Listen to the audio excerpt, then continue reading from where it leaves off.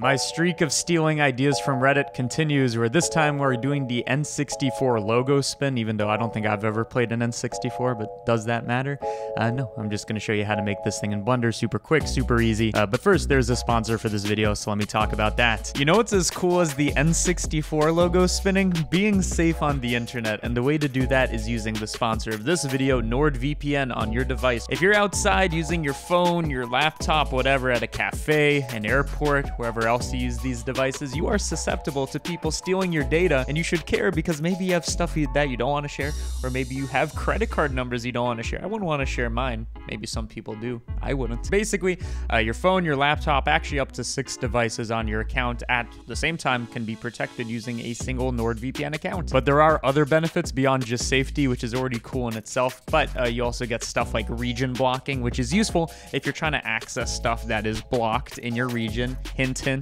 Netflix, hint, hint, basically any distributor of shows. And I know what you're thinking, wouldn't it be cool if there was like a 30-day money-back guarantee or something like that? Like, I wouldn't want to do something without it. There exists a 30-day money-back guarantee. There's literally no reason to not try it out. But if you're looking at NordVPN as a solution to these problems, especially in the long term, I am here to make the deal of getting NordVPN even sweeter. Look at my link in the description. It exists in the description. There's a link. You can click that along with the promo code that I have. You can use both of those to get NordVPN for yourself at a discount, so make sure to check those things out. And now let's talk about the N64 logo.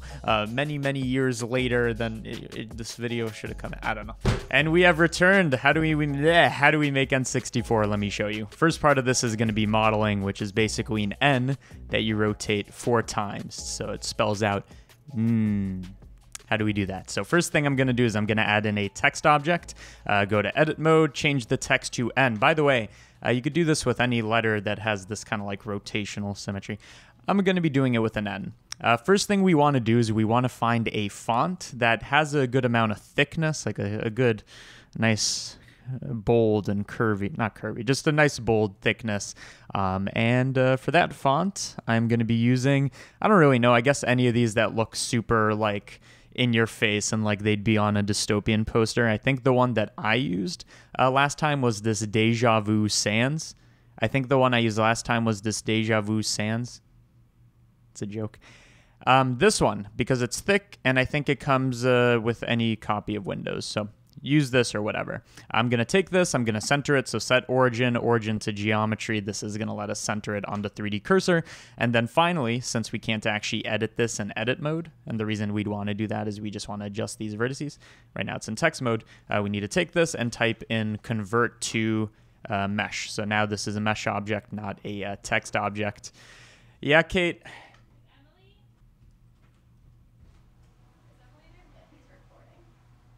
We can now take this, go into edit mode, and mess around with the vertices. We want to set this up so everything's nice and symmetrical and everything's lined up so that the fitting together is easy. So take these vertices, scale them on the x-axis by 0 so that they're all lined up. Take these, scale them on the x-axis by 0 so that they're all lined up. And then I just like to take these two because they no longer, the end doesn't have the same thickness here and here and here.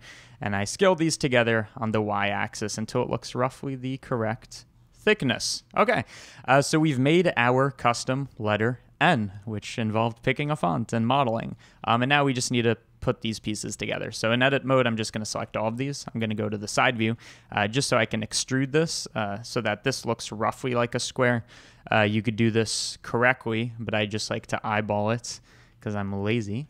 And then take this N, rotate it, and now we just got to start putting this thing together. So select all the geometry, Shift D to duplicate, rotate by 90 degrees, and you just want to line this up on the corner so that we have like, 2 sides of the N. If you want this to line up exactly, use the vertex snapping, I believe. So snapping, vertex snapping, and this is going to let you do it more exactly, as you see.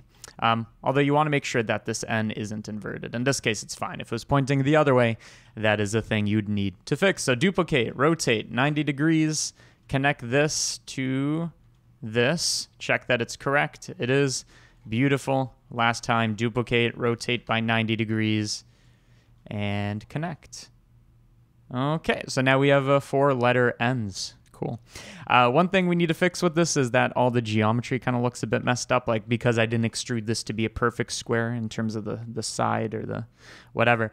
You can see that there's a lot of duplication going on, so let's clean up this geometry. To do this, just select everything, type in merge by distance, which is going to merge any vertices that are within some distance of each other. I'm going to take that distance and lower it, or heighten it, make it bigger. To something like 0.01, and you can see 32 vertices have been removed, which should be these 4 times 8 plus some others, I guess. But you can see this removes a lot of the duplicates, and if you're not sure, you can increase that even more. But I think 32 vertices is correct.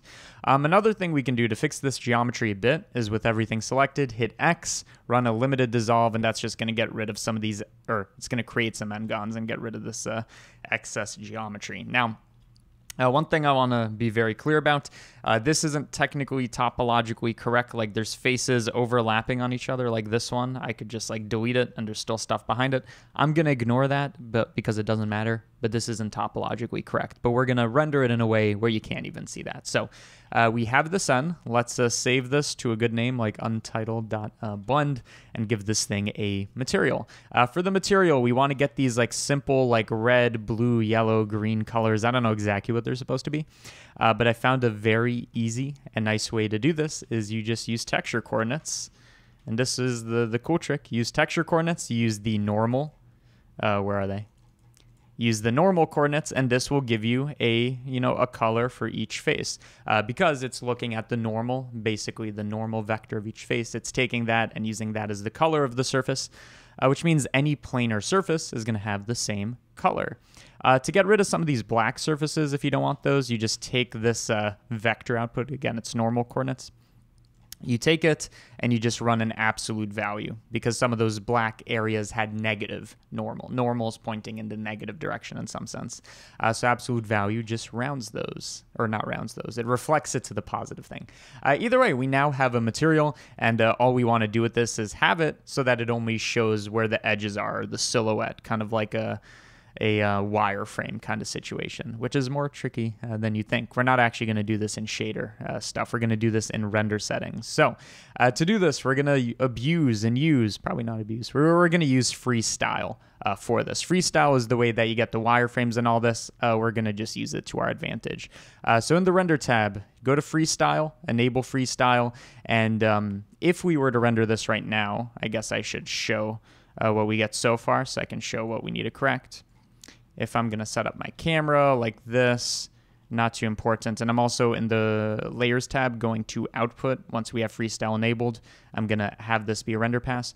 When we render this, you can see in the compositing, what we get so far is, our render, and then this freestyle layer, which is almost correct, except it has lines here that we don't want. We want this whole end to be one thing.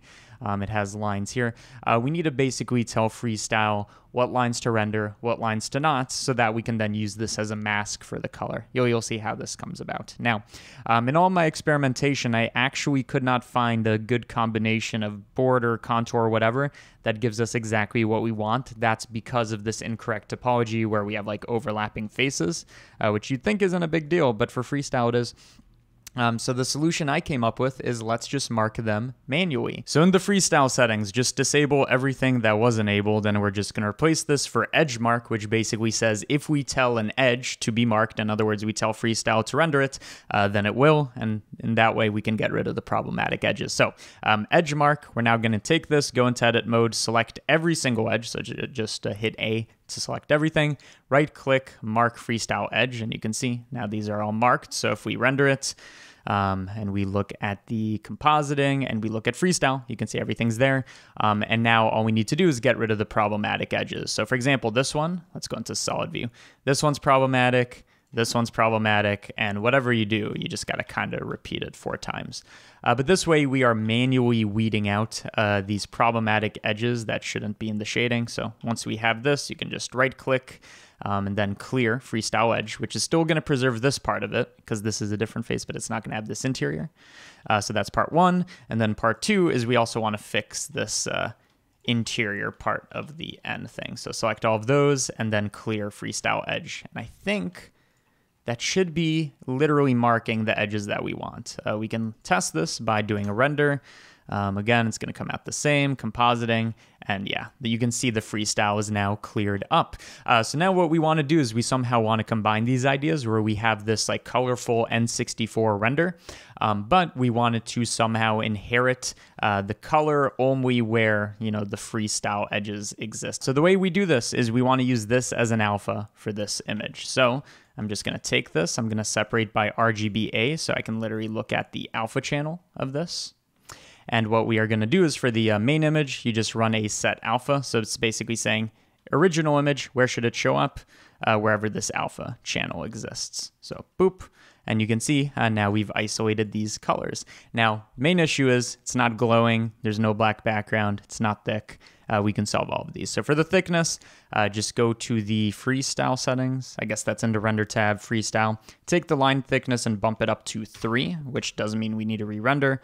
But now you can see these lines are looking a bit thicker. And you can see we have 2 colors shared on an edge, which I think looks good. I don't know if it's technically correct, but whatever. Set it up like that. I'm then going to give it a black background, which we can do with an alpha overnode.